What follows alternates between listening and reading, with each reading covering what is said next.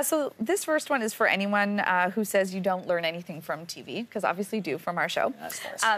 Yes, and also from TV shows, apparently. So Cross Scott from Arizona, he came to the rescue of a woman after he saw her, this is Cross, he saw her slumped behind the steering wheel of her car. He raced over to the vehicle, it was still running, he smashed the window, he began CPR on her, but he has no CPR training. So how did he know what to do?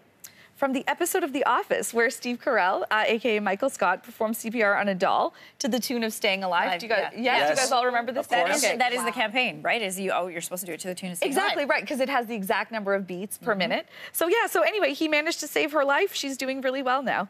That is fantastic. There are a whole bunch of people out there who have a Netflix account exclusively to watch The Office whenever they want.